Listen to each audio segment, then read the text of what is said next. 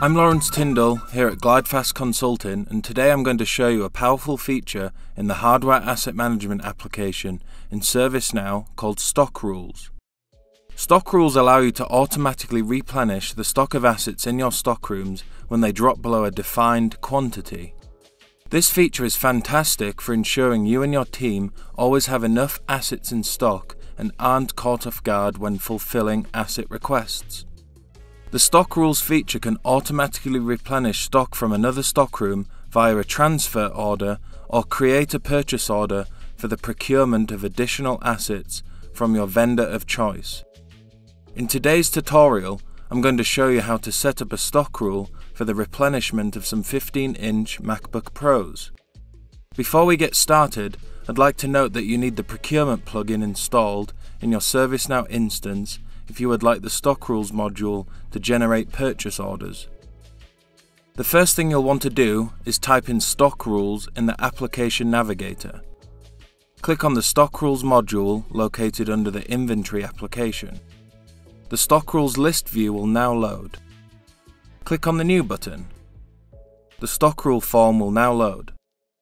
In the first field, Model, this field allows you to select the model in which this stock rule applies to.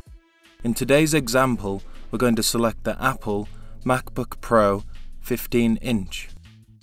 Next, we have the Stockroom field.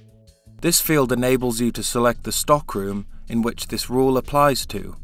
For demo purposes, I've created 5 MacBook Pros and put them in the stockroom in the Southern California stockroom. In the next field, we have Threshold. This field allows you to define when the restocking gets triggered. In today's example, I'm going to select 5. This means as soon as I change one of the 5 MacBook Pro 15 inches to in use from the Southern California stockroom, this stock rule will be triggered. Next, we have the Restocking option field. From here you can either select stockroom or vendor. Selecting stockroom will initiate a transfer order when the stock rule is ran, and selecting vendor will generate a purchase order for the replenishment of stock. As you can see, when I select stockroom, a new field called Parent Stockroom displays. This field allows you to select the stockroom in which additional assets should automatically be transferred from. In today's example, I've placed 20 MacBook Pro 15 inches in the San Diego South warehouse.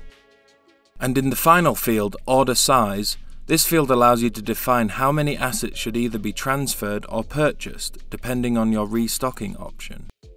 I'm going to enter 10, as this is the sufficient amount for the amount of requests we receive. Now that we've completed defining the stock rule, click the Submit button to finish creating it. Now let's see the stock rule in action. For demo purposes, I'm going to set one of the MacBook Pro 15 inches located in the Southern California warehouse stockroom to in use. This will drop the in-stock quantity to 4.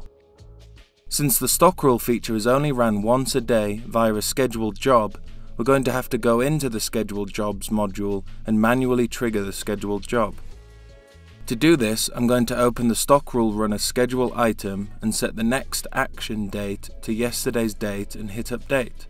This will manually trigger the scheduled item.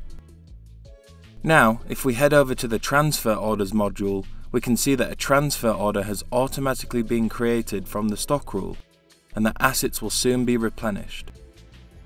And that is all for today's tutorial on stock rules in ServiceNow. Good luck and thanks for watching.